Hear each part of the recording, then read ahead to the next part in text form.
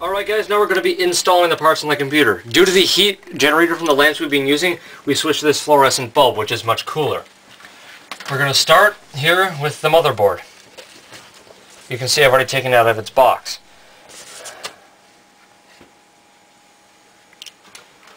Come on. We've got a camera in the case to provide a case angle on this entire procedure. It is always important, remember, always keep your hand on the case. This is really, really small motherboard.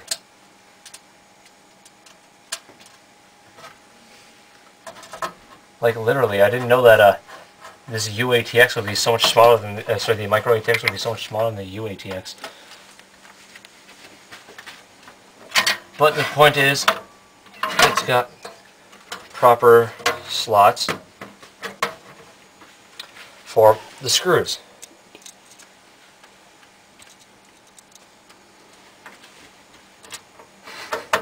And that is what matters.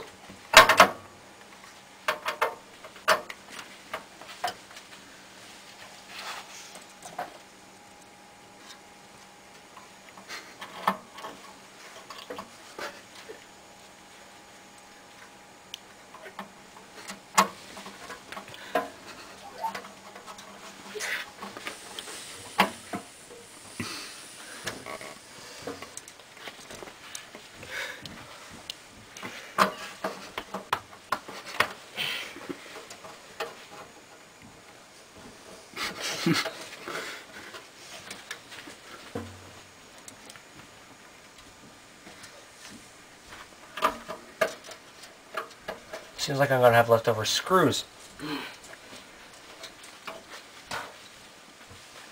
Because of how many more screws the other one needed. Actually, just one more screw the other one needed.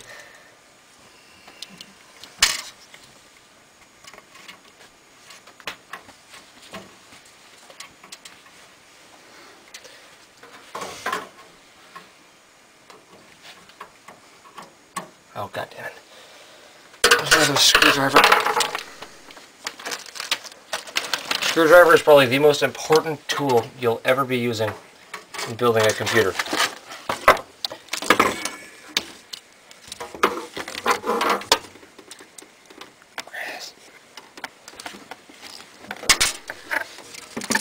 Bloody hell.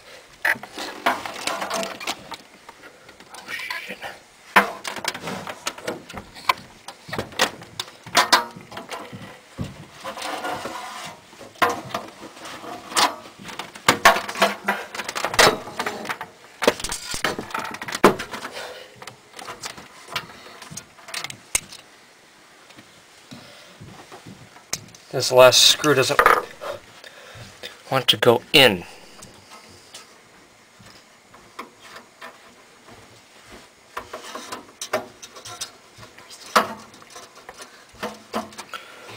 Okay, now that that's in, we can take this part off of the CPU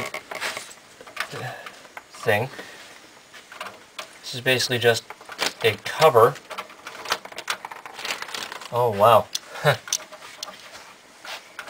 Alright guys, now we're going to be installing the processor into the motherboard, now that it's in there. Celeron dual core processor, socket LGA 775. Handle with extreme care. We're designing this computer, of course, for just home office use.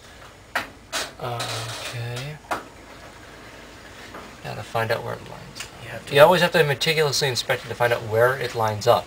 This is actually, I've installed processors in the past. The LGA 775. If you look at the side, there's two notches. Those line up with notches in the socket. Point out the two notches.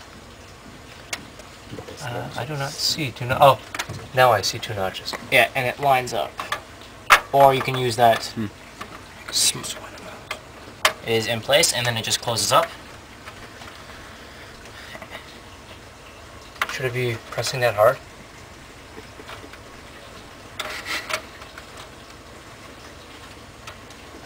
Okay, That's in. The socket has been, and now the processor has been installed. Next we're going to be installing the heatsink onto the processor. The LGA 775 heatsink, all you do is you place it and you push the 4 pins into the motherboard. They just push in. Just like that. And you do that with all 4.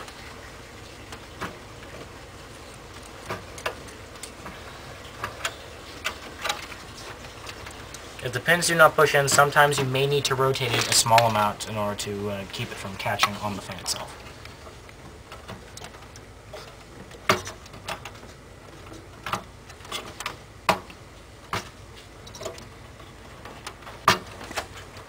We should edit this part in between now.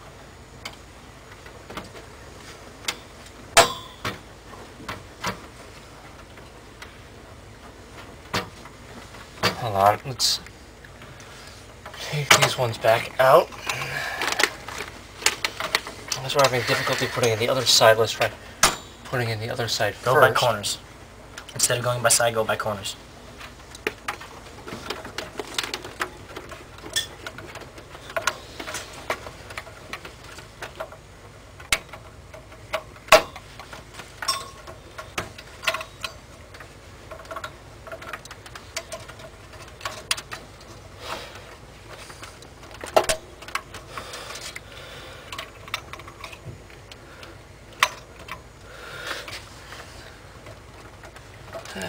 Doesn't look into me.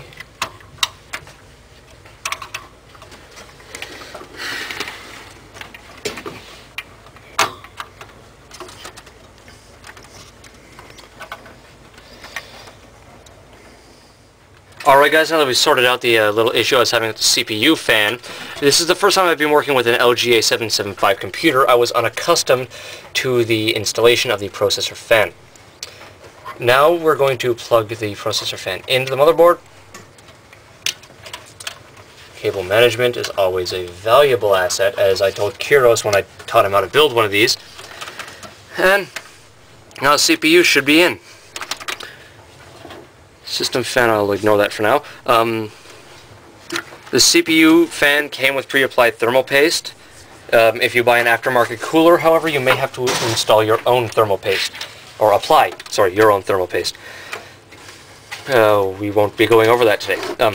This is also my first time installing a SATA drive. So we're going to be installing the DVD drive now.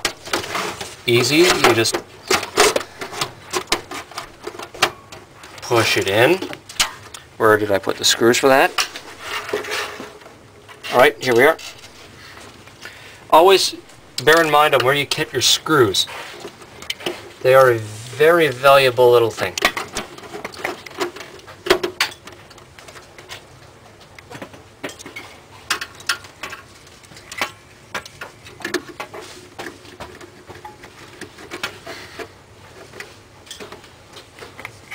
Alright, that's the DVD drive in.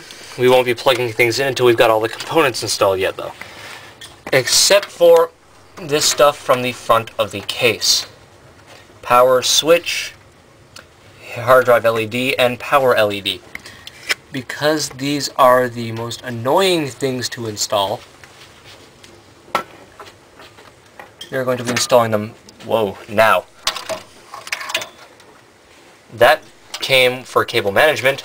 It is now being removed because it's a cumbersome annoyance. Now, you gotta always look at the main board as to where these things go. Hard disk drive LED, power switch, aka on off. Goes in there. Power LED. Hard drive LED.